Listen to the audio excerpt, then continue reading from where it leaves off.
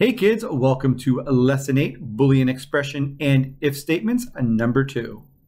Just as a reminder, before this lesson, you really should watch the code.org video, You Try It. This is only slightly different from the voting example you just saw in the code.org video. We're going to add an if statement to the code to check the age to see if the person is old enough to drive. In most states, like here in Ohio, you need to be 16 years or older. We want to display a message if that person is old enough to drive. You can add an if statement by dragging it out from the toolbox.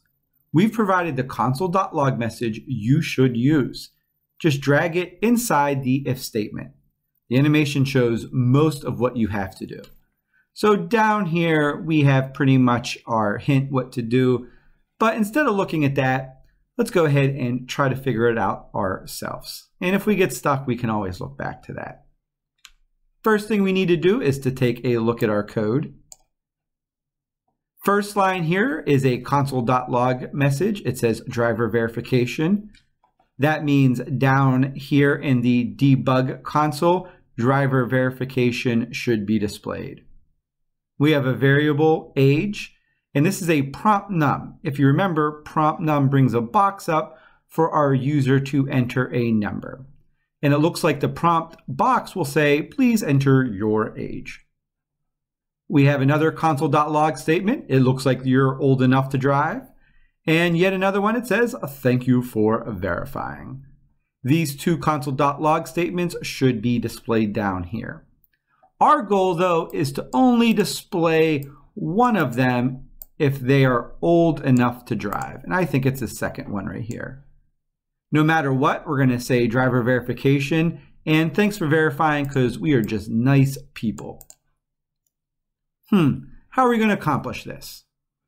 Well, I know we need an if statement. So I'm going to take my if statement and I'm going to drag it out right here.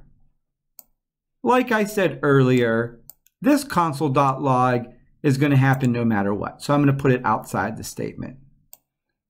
This one says like you're old enough to drive. I'm going to put inside. Now, what do I want to verify here? How do I want to verify? Well, it has to do with my variable age. So I'm going to say that my age, if it's probably greater than or equal to 16, then I should display this message. If not, that's my if statement. It should just display nothing and just display these two things right here. In my math function here, I have some of my operators I can use. I don't think equal or not equal to is going to help. And while I definitely do think greater than is a good one, we want it to be greater than and equal to. Because remember, 16-year-olds can drive, not 17 and up. So I'm going to take this and I'm going to drag this in between the parentheses right there. This one is going to be age, and it is going to be greater than or equal to 16. At this point, my console.log will display driver verification. We get a box that pops up to the user. If it's 16 and above, it should display this message. And this message, if it is under 16, then it should display these two messages and not our middle one. Let's test out our idea. Run. Please enter your age. Well, that's right. That's our code. Let's try getting it right. 16. Let's hit OK. There we have down here, driver verification. Looks like you're old enough to drive. Oh, thanks for verifying. That's the easy part. The hard part is, how about if it is younger than? So let's say we're a 14-year-old. Let's hit OK. And we only get the 2. Looks like our code is working properly.